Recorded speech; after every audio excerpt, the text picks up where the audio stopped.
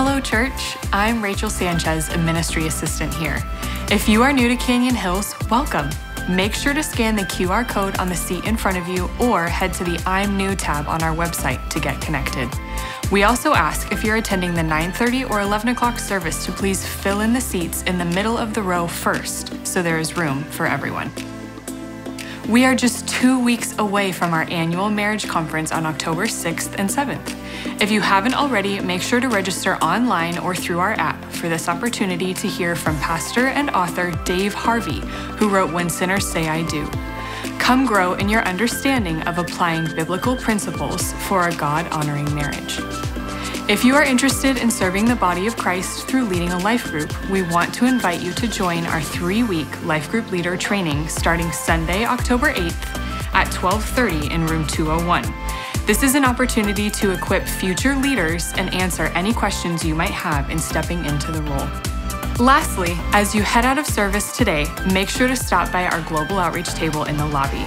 There's staff available to talk with you if you'd like to learn more about how you can participate in the mission to make more and better disciples of Christ through upcoming events, global encounter trips, and more. Thanks for joining us for church today. We're glad you're here. Good morning. Go ahead and stand to your feet if you would. Today we wrap up our Psalms 23 series, and so we're turning our attentions towards the things of heaven, the things of dwelling in God's house forever. And so our prayer is that you would stop focusing on the things of earth today, but maybe turn your eyes upward towards the things of heaven. Let's do it, and let's sing together. Here we go.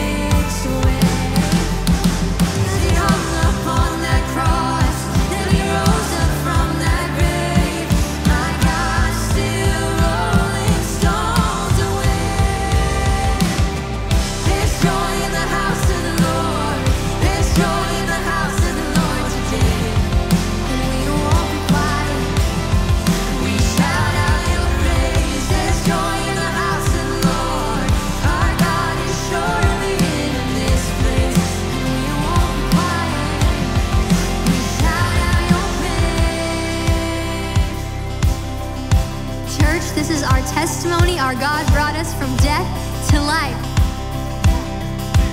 We were the beggars, and now we're royalty. We were the prisoners, and now we're running free.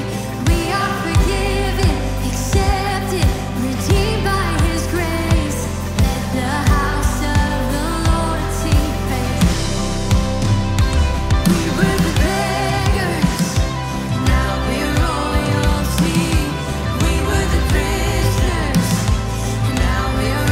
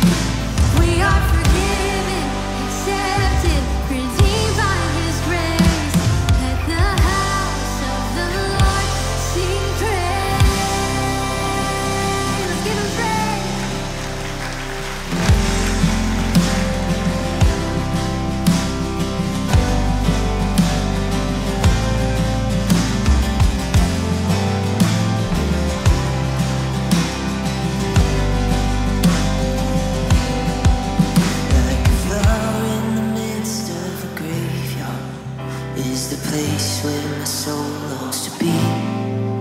Just to rest in the arms of my Savior, though darkness surrounds me. Fix my eyes on the light of your promise. I believe every word that you say. I remain in your love and your mercy all my days. Every voice we sing, oh Lord, all I want is all you are. You're the one that I delight in. Forever I'll abide in you. You're my peace in the midst of the chaos. Where you have me is where I should be. Though I sail through the eye of the tempest, your voice calms the sea. That's right. Oh, I know beauty is formed in the waiting, and I know you're still forming my heart. Oh, hallelujah, my God, you're faithful to finish what you start. Yes, oh Lord, all I want is all you are. You're one that I delight in. Forever I'll abide in you. All I want is all you are. You're one that I delight in. Forever I'll abide in you. Oh, I'll abide in you. Now and forever, Lord, I'll abide in you. My desire is just to know you more. So take this life and wholly make it yours. Oh, my desire is just to know you more. So take this life and wholly make it yours. With everything you have, we sing, oh Lord.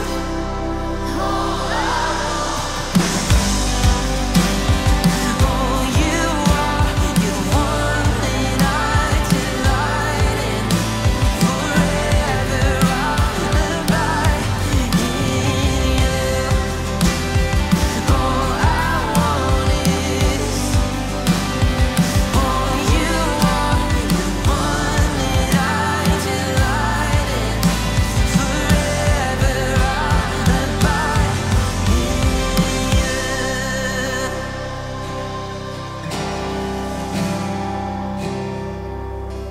Oh, my desire is just to know you more. So take this life and wholly make it yours. Oh, my desire is just to know you more. So take this life and wholly make it yours. Oh Lord, all I want is all you are. You're the one that I delight in. Forever I'll abide in you. All I want is all you are. You're the one that I delight in. Forever. Can we sing that again? All we want, lift it up in you. Oh, all I want is yes. All you are, you're the one that I delight in. Forever I'll abide in you. Oh, all I want is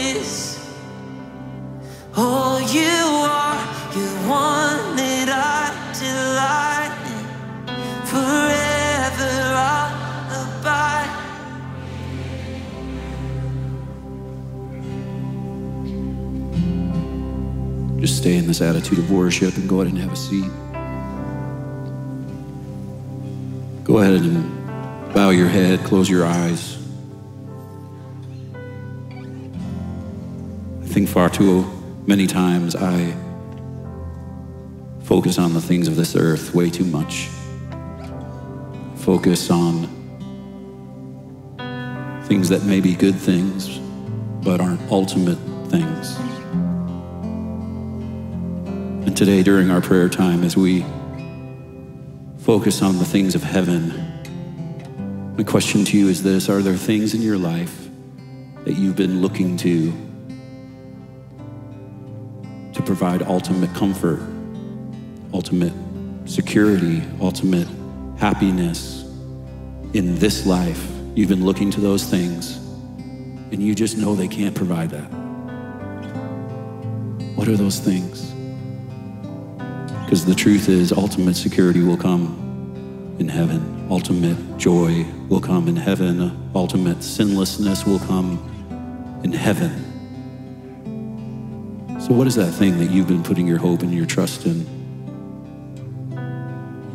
Confess that to the Lord right now.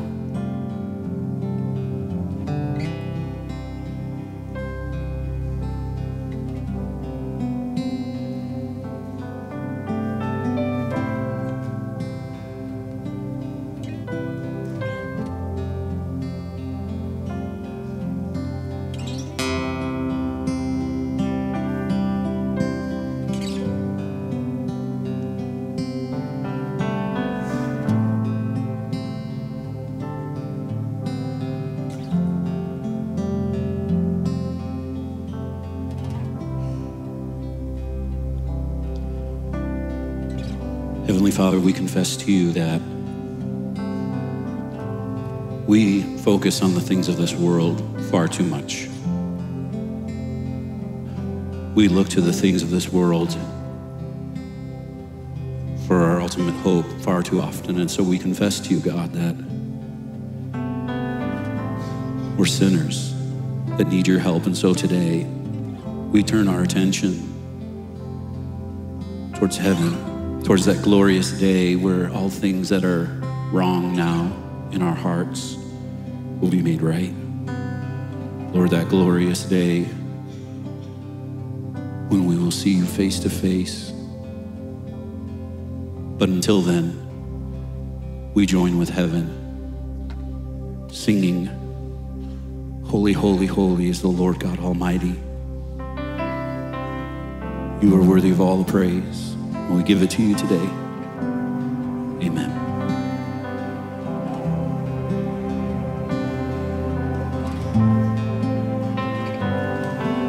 A thousand generations falling down in worship to sing the song of ages to the Lamb. And all who've gone before us, and all who will believe, we'll sing the song of ages to the Lamb. And your name is the highest, your name is the greatest, your name stands above them all, above all thrones and dominions, all powers and positions. Your name stands above them all, and the angels cry. Come on, church, sing it. All creation cries, holy, you are lifted high.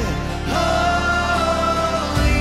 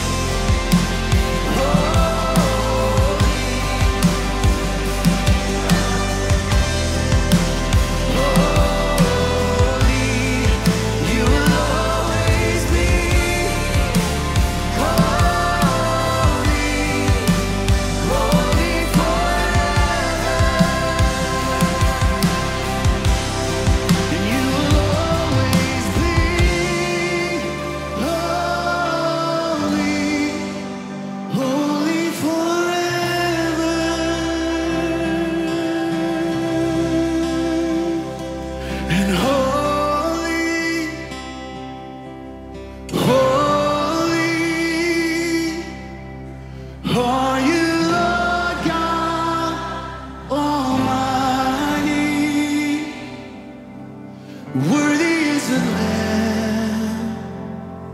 Worthy is the Lamb. You are holy. Come on, lift your voices, church.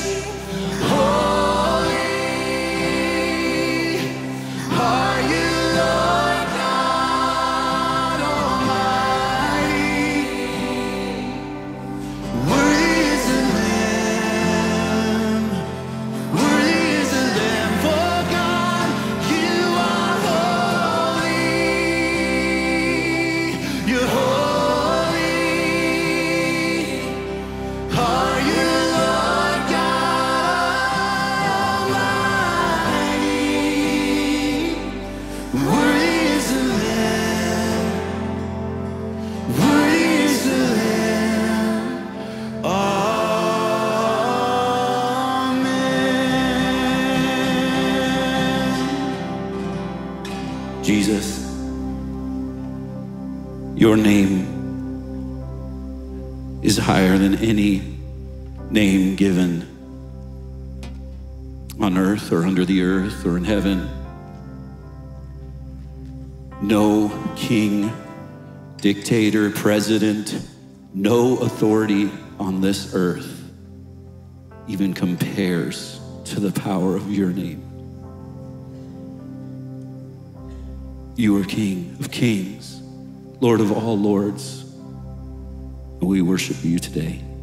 We set our hope towards heaven. From that's where our help comes from. We love you and worship you. It's in your mighty, powerful name that we pray. Amen. Amen. You can have a seat. Church, today is a pretty unique and special day. If you remember a few months ago when Pastor Steve made the announcement that there was a transition coming up and that I was transitioning out of worship ministry, one of the first things that he charged me with was finding my replacement. And this over the last couple months has been a pretty bittersweet task because being the worship pastor of this church has been a joy and a privilege for these last 14 years. But almost 2 weeks ago, that search came to an end. And after a lot of prayer and a lot of consideration, the elders of the church have invited Andy Simo to be our next worship pastor.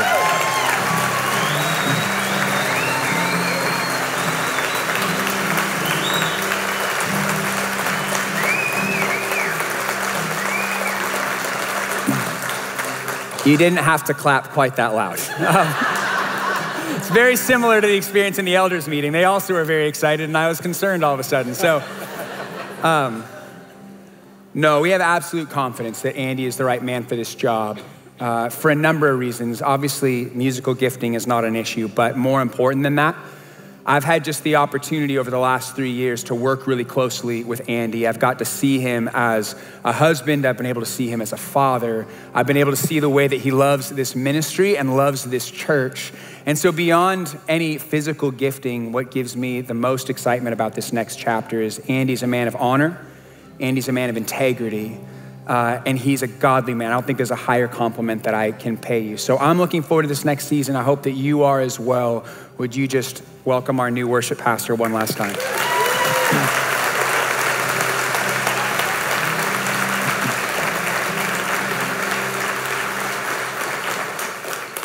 All right. Well, why don't you get your Bibles open to Psalm chapter 23. Today has already been such a blessing to just be able to worship with eternity in mind. And that's the direction that we're going to continue the rest of our time together. Today, we conclude our walk through line by line, verse by verse, through probably one of the most famous passages in Scripture, if not the most famous passage of Scripture, Psalm chapter 23. And so today, we're landing on that last verse, and I shall dwell in the house of the Lord forever.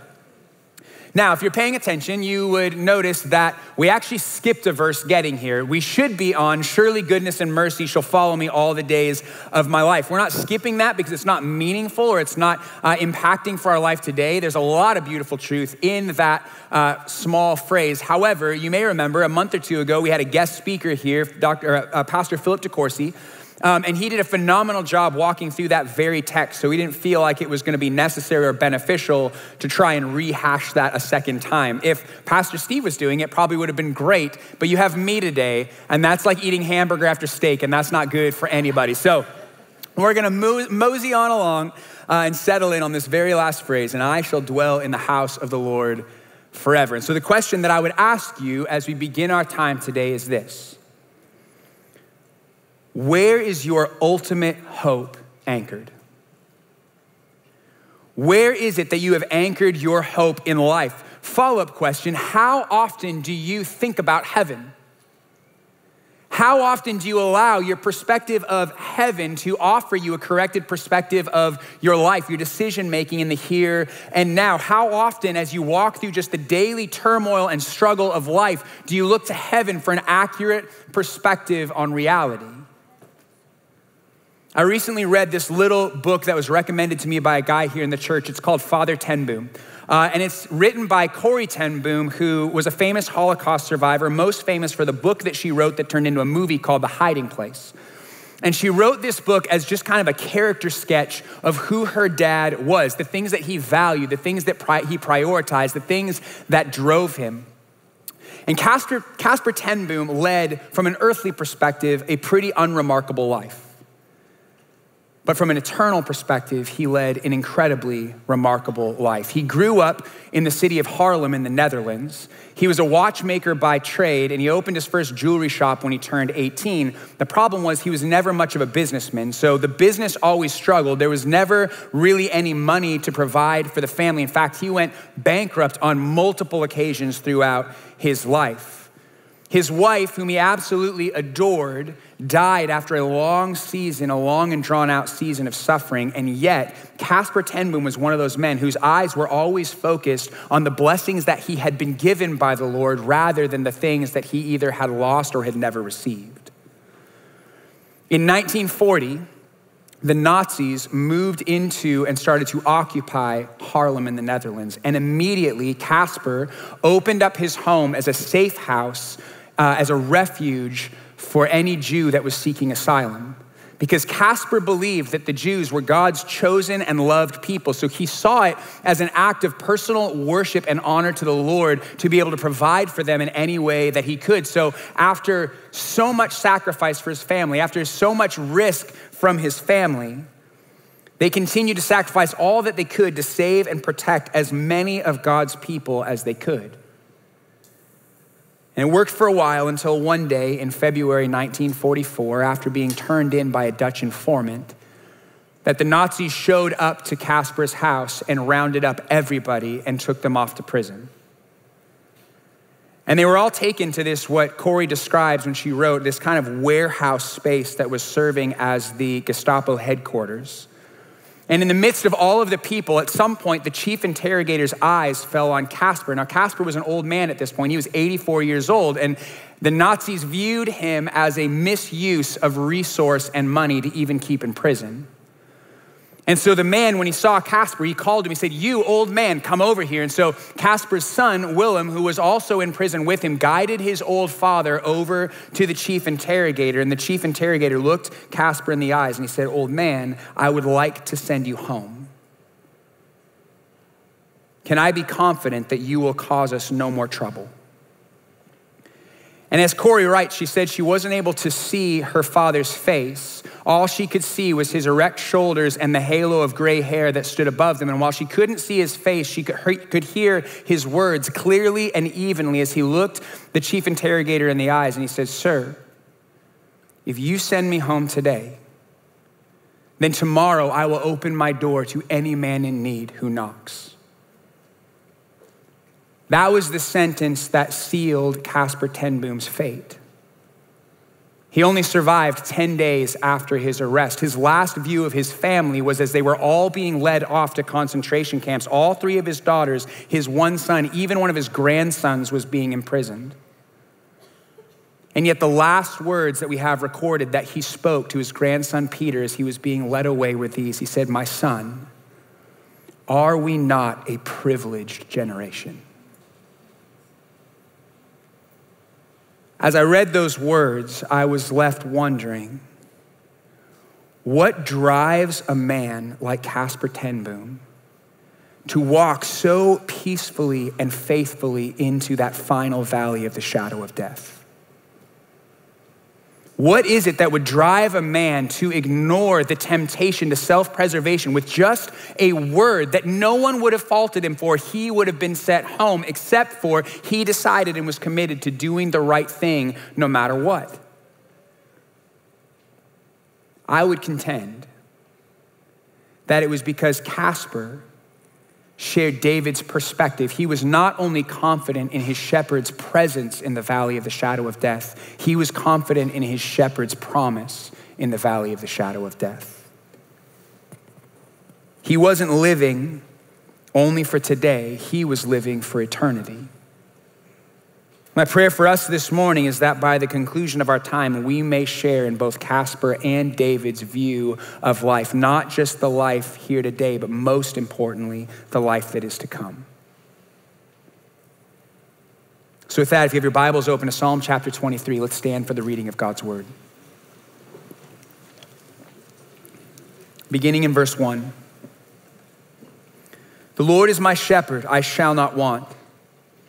He makes me lie down in green pastures. He leads me beside still waters. He restores my soul.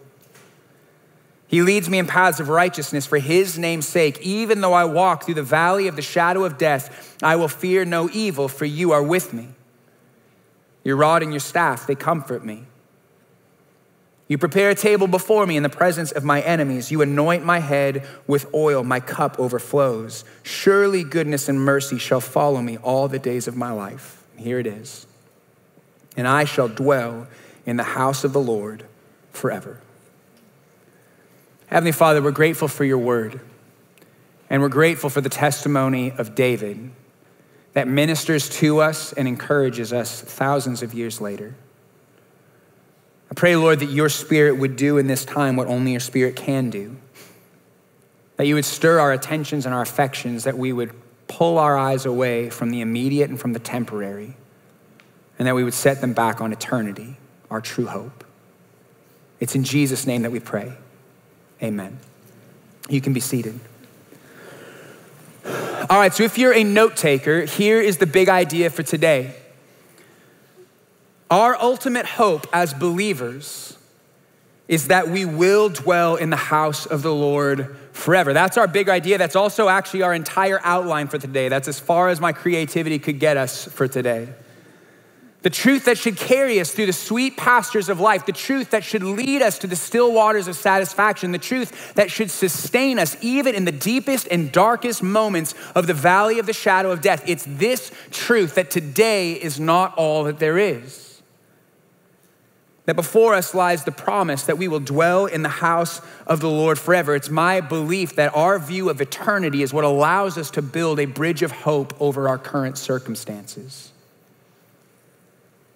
There are three elements to this big idea that I want us to spend a little bit of time on this morning. We're gonna look at the confidence of our hope, we're gonna look at the destination of our hope, and we're gonna look at the duration of our hope. So point number one is this.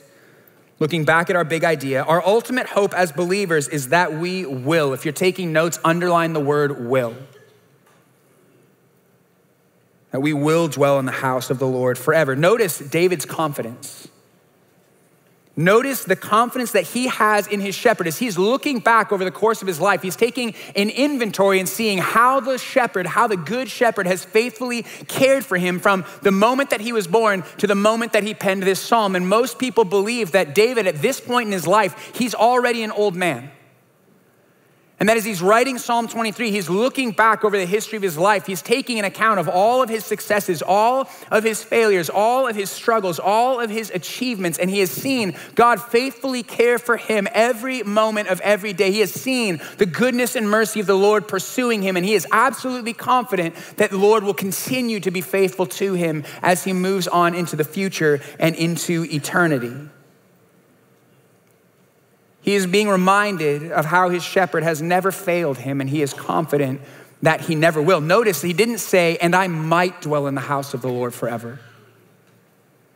Notice how he didn't say, if at the end of my life, the good things that I've done seem to outweigh the bad things that I've done, then maybe I will dwell in the house of the Lord forever. No, he says with absolute certainty and expectation that at the conclusion of this earthly life, he will dwell in the presence of his shepherd for all of eternity.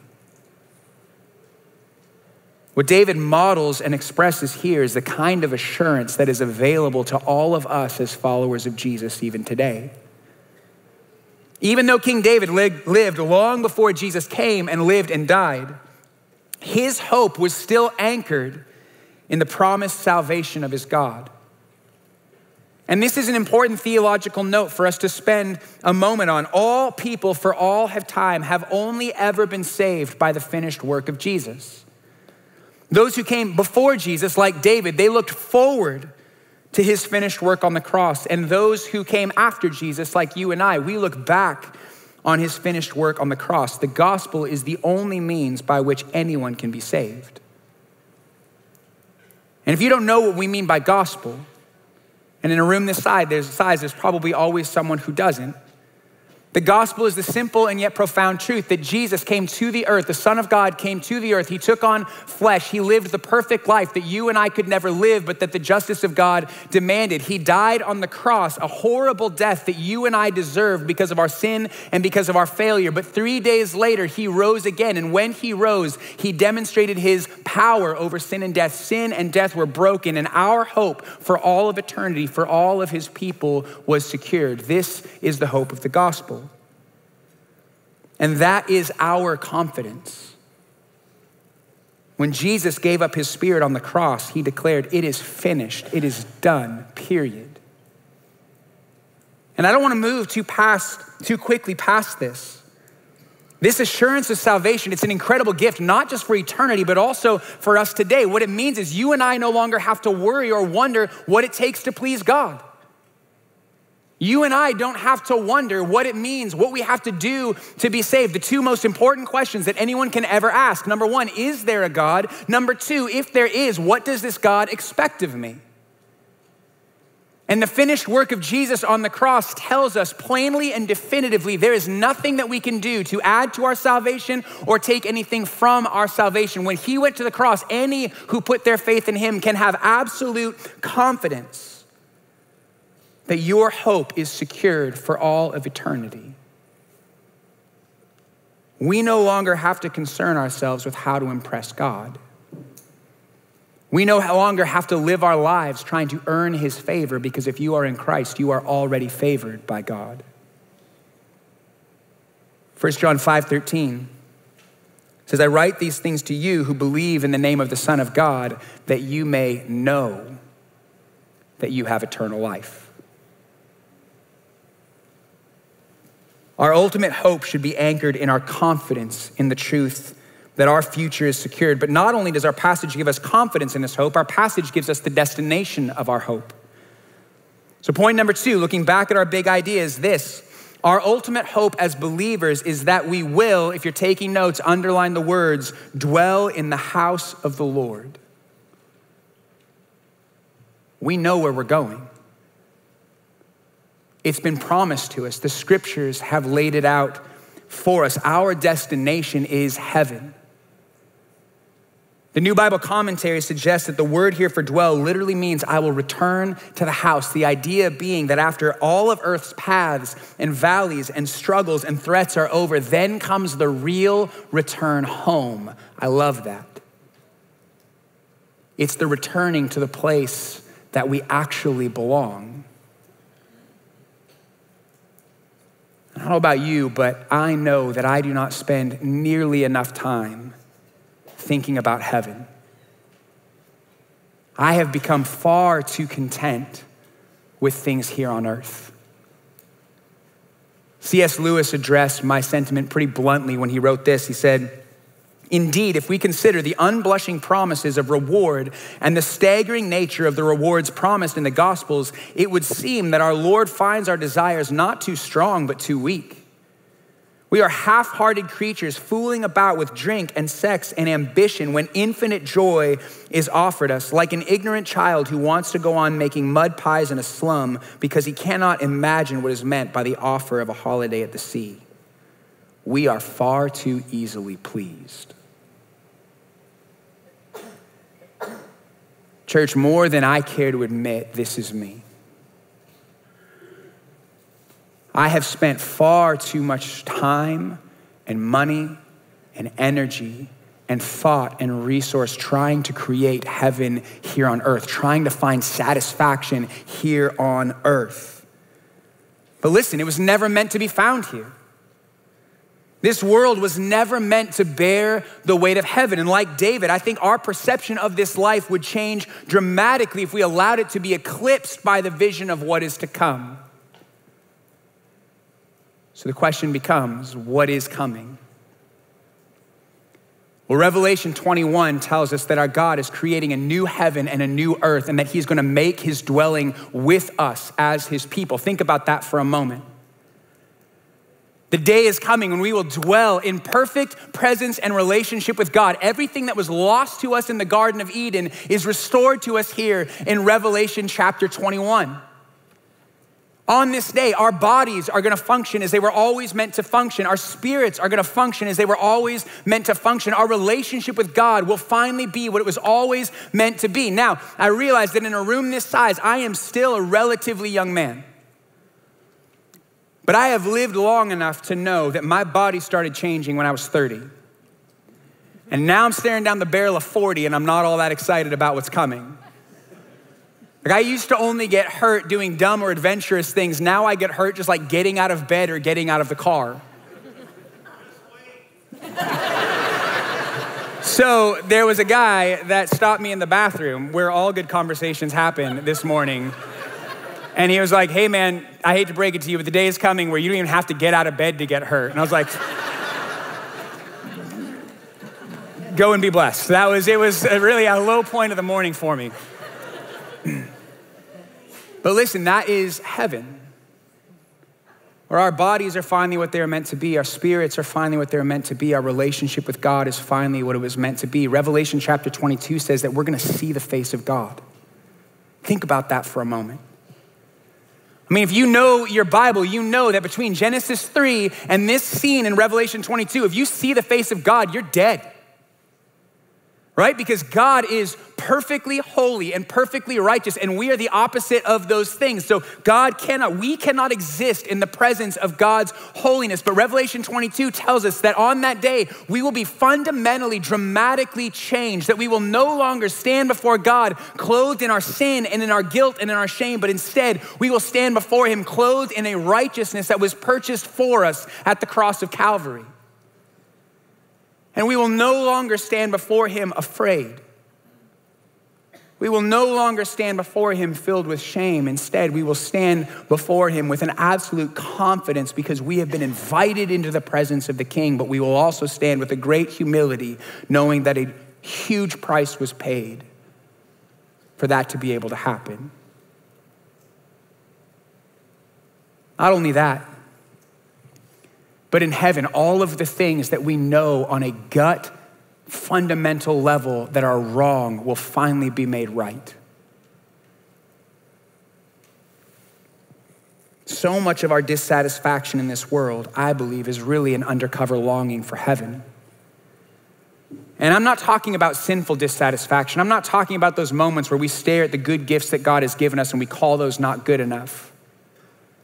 I'm talking about all those things that we see in society and that we see in our own selves that we know are broken and we long to see healed. We see the suffering. We see the injustice. We see evil people thriving and good people struggling. We see the rape, we see the abuse, we see the violence, we see the wars, we see the school and grocery store shootings. Listen, we know that this isn't right and society has no answer for these problems. We live in a society that can't even define truth for us. And a society that allows truth to be defined on an individual level cannot possibly offer us any sort of objective right and wrong. It cannot offer us any sort of objective ethic by which we must live. And yet there are so many of us in our desire for a good thing who are looking to sinful humanity, flawed humans, for some sort of deliverance. And if that's us, I think that our passage is reminding us that our hope might be anchored in the wrong place. Because the truth is, politicians cannot legislate heaven, but that's what we're trying to do. Universal health care, every person's needs being met, every person a contributing member of society, all people created equal, no discrimination based on race or based on ethnicity or based on economic standing, all good ideas, all godly ideas. The problem is we as sinful humans are the ones trying to implement them, and we have this unique and creative gift that we can take anything, even the best of good things, and we can twist them into something that is evil. And so this is not to say that we shouldn't pursue good law. We should pursue good law. This isn't to say that we shouldn't pursue justice. We absolutely should pursue justice. What this is saying is that our ultimate hope cannot be tied to somehow creating utopia, to somehow creating heaven here on earth. Everything good attempted here on earth is but a shadow of what's to come. It's an echo of heaven in the heart of sinful man. But this is the hope of heaven. Life and society finally purified and finally made holy. And not only will society finally be made right, our own bodies and souls will finally be made right. I'll confess to you here today, I do not hate my sin the way that I should. But in those moments of gospel clarity, when the Lord lets me see my sin for what it truly is, I find myself longing for a life finally set free. So I would ask you, aren't you tired of your sin? Aren't you tired of lust? Being drawn seemingly without hope to expressions, to perverse expressions of what was meant to be a good and perfect gift within marriage? Aren't you tired of selfishness? Ruining relationships by allowing your own selfish desires to erode what was meant to be life-giving? Aren't you tired of your anger? Apologizing time and time again for your resentment, for your silent treatment, for your angry outbursts, only to find yourself repeating the same behavior over and over and over again? Aren't you tired of running from your sin? Rather than confronting our sin head on and actually finding relief and deliverance, instead pacifying our unrest with some sort of medication or some sort of substance or some sort of entertainment, something to numb it so we don't have to deal with it anymore. Aren't you tired of your pride? Working so hard to gain the approval of others through the way that we think and talk and act. Aren't you tired of pursuing what you think will make you happy, only to find that once you've achieved it, it couldn't deliver what it had promised, and so we find ourselves looking desperately for some new form of salvation, some new God, something else to make us happy? Listen, this might be the most hopeful thing you hear from me all day.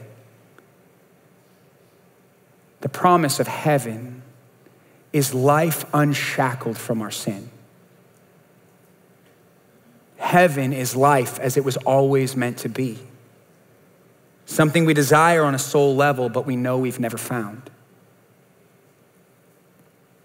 Randy Alcorn, in his book called Heaven, describes it in this way.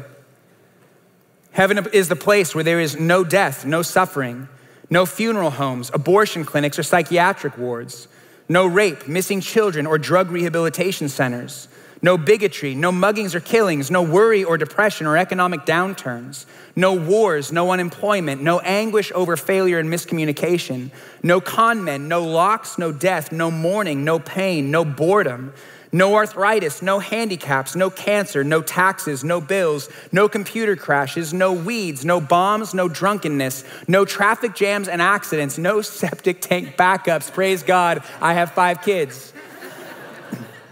No mental illness, no unwanted emails, close friendships but no cliques, laughter but no put downs, intimacy but no temptation to immorality, No hidden agendas, no backroom deals, no betrayals. Imagine meal times full of stories, laughter, and joy without fear of insensitivity, inappropriate behavior, anger, gossip, lust, jealousy, hurt feelings, or anything that eclipses joy.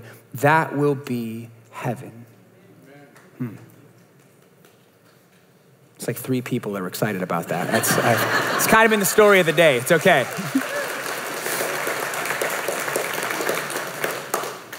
Listen, this picture is what our eyes are supposed to be focused on. This picture is the hope for us as believers. We know that this life is not all that there is. We know that this life is not yet what it was meant to be. So our passage, it offers us a confidence in our hope. It offers us the destination of our hope, but finally it confirms the duration of our hope. Back to our big idea, our ultimate hope as believers is that we will dwell in the house of the Lord. If you're taking notes, underline the word forever. Our ultimate hope as believers is that the salvation that we have is an eternal salvation. And this eternity is what offers perspective on all the trials and all the sufferings of this life. This eternal perspective is what allows us as Christians to reconcile the promises of God that we see in Scripture with the suffering that we experience in this life. It is this view of eternity that allows us as Christians to look at scriptures like Psalm 84:11 that says, our God bestows favor and honor. No good thing does he withhold from those who walk uprightly. And it allows us to read that passage of scripture while still walking through suffering, while still walking through disease, while still walking through cancer, while still walking through broken relationships, while still walking through death. It allows us to reconcile these things and put them together because nowhere in the scriptures are we ever promised that this life was going to be easy. Nowhere in the scriptures were we ever promised that in this life we would be given every external reason for joy. Nowhere in the scriptures are we promised that the end of the valley of the shadow of death is going to be in this life. In fact, if you look at biblical history and all of church history, there are so many people who have walked faithfully after the Lord, and yet their lives have ended. That valley has ended in this life with suffering and even martyrdom. It is this perspective of eternity that reminds us that every yes to the promise of God is finally going to be realized when we go to dwell with him forever. It is this view of eternity that allowed Paul to write in Romans 8:18, for I consider that the sufferings of this present time are not even worth comparing with the glory that is to be revealed to us. I said this a few weeks ago, but the life that we are living today is really just a sliver on the front edge of eternity. The best case scenario, we get like 80 to 100 years here on this earth, but that is nothing compared to eternity in the presence of our God. An eternity where 1,000,000 years into dwelling with him, we are no closer to the end than the day that we first arrived. Some of the best lyrics I think that were ever penned. When we've been there 10,000 years, bright shining as the sun, we've no less days to sing God's praise than when we'd first begun. It is this perspective that has empowered the heroes of the faith for thousands of years. C.S. Lewis wrote, if you read history, you will find that the Christians who did the most for this present world were precisely those who thought the most of the next. I think that's true. It is this view of eternity that has inspired saints throughout church history to endure persecution and suffering and hardship, to live with seemingly incomprehensible generosity and selflessness and sacrifice. Why? Because they weren't living for today. They knew and they know that this life is fleeting and it is just a hiccup on the road to eternity. Our ultimate hope as believers is that we will dwell in the house of the Lord forever. This is the hope that should motivate and drive us in every aspect of our lives every day. So the question remains what it was at the beginning of our time together. Where is your hope anchored? Where have you set your hope? Have you set it on this life, or have you set it on the life that is to come? Maybe more pointedly, the question would be, if you were to die tonight, are you absolutely confident that you will dwell in the house of your God forever or not? And I think there's really only three answers to that question. I think there are three kinds of people that are represented here today. The first are the ones that would say yes. And man, if that's you, praise God. If you have set your hope on Jesus, if you have placed your hope in his life and death and resurrection, then the prayer for you, the prayer becomes, God, would you just help me to finish well? In a few moments, we're gonna spend some time praying, and that would be how I would encourage you to pray. God, would you help me to stay focused on eternity? Would you keep me from being distracted by all of the things that would pull me away, all of the things that would promise happiness and satisfaction outside of you? Would you help me to leave a godly legacy for the generations to follow? The second answer is maybe. And I'll be honest with you, it's been surprising and sad how many people I have talked to, even in this church, who have been in church since they were kids, who have heard the gospel time and time again, and yet when asked, if you were to die tonight, would you spend eternity in heaven? Their answer is, well, I hope so. I mean, I think I've lived a pretty good life. I hope by the end of things, the good things have outweighed the bad. I think God should let me in, but you gotta know if that's your answer, which only you can truly answer, only you can truly know, that's not the gospel. That's an anti-gospel. For anyone who has put their faith in the life and death and resurrection of Jesus, the maybe in our answers have been removed completely, because Jesus doesn't need you to add to your salvation. He doesn't need you to take anything away. And so for you, if that's you, then your prayer when we pray here in a moment is, God, would you help me to live with the confidence that your son died to purchase on my behalf? I'm sorry for all the ways that I have tried to add or to earn your favor. Would you just help me to rest in what you've already done? A third answer, a third kind of person here today, your answer would be no. You know that you've never had a relationship with Jesus. You know that you've never surrendered to him. And you need to know something. God is a purposeful and intentional God. He has brought you into this place on this day at this time so that you would hear this invitation. Your God is not a God of exclusion. He's a God of inclusion. He says, come to me as you are and let me change you. It doesn't cost you money. You don't have to clean yourself up before you come. You just come to me as you are. And if you surrender to me, if you leave your old life behind, would you just commit to following me one day at a time? That is all that he asks. But you got to know that your God puts that decision. He allows you to make that decision. He's not going to strong arm you into the kingdom. And if you choose to reject him, it won't be because your God has rejected you. It'll be because you've pushed God away.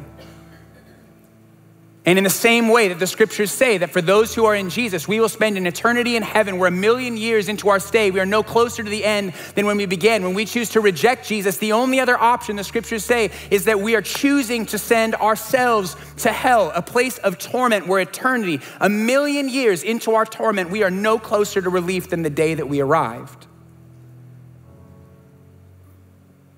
And so you just got to know what it is that you're choosing today. And your God, he's not angry. Your God is not vindictive. He has been good and he has been kind. And it is evidenced in the fact that you are here right now listening to that invitation.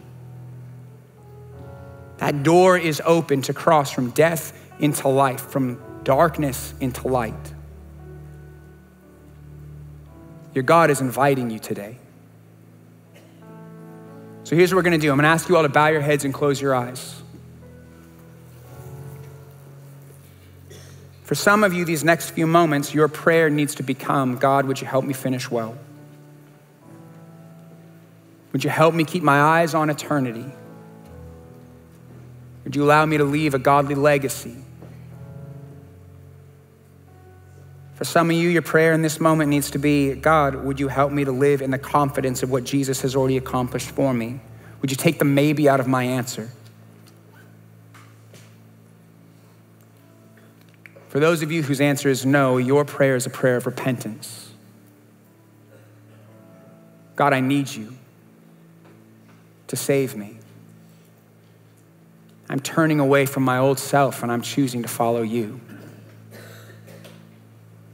with everyone's head bowed and everyone's eyes closed, I would just ask if there's anyone here today who wants to make that decision, who wants to put that flag in the sand and say today is the day where I am leaving my old life and I am going to follow Jesus. If that's you, would you mind just putting your hand in the air? We're not gonna spotlight you.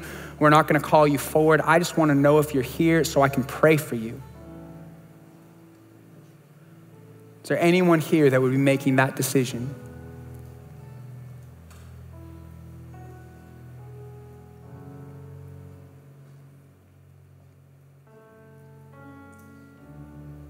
Heavenly Father,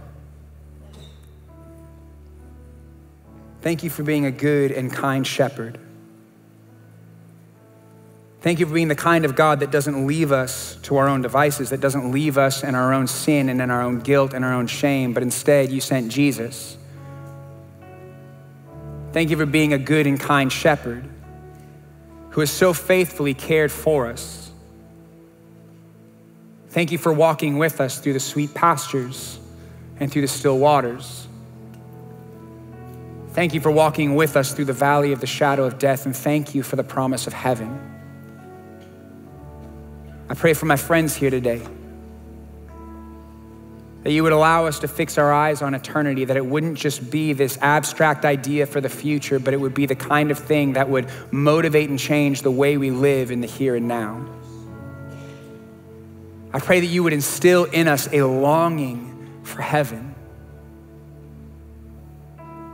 that we would not allow ourselves to become satisfied with what this world offers, but that we, like Casper ten Boom, we, like King David,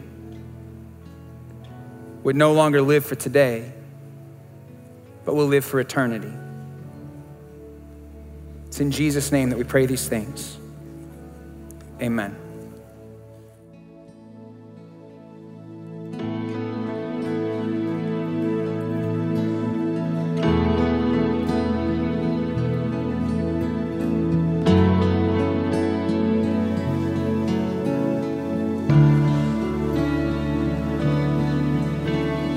Longing for the day when this fog will finally lift.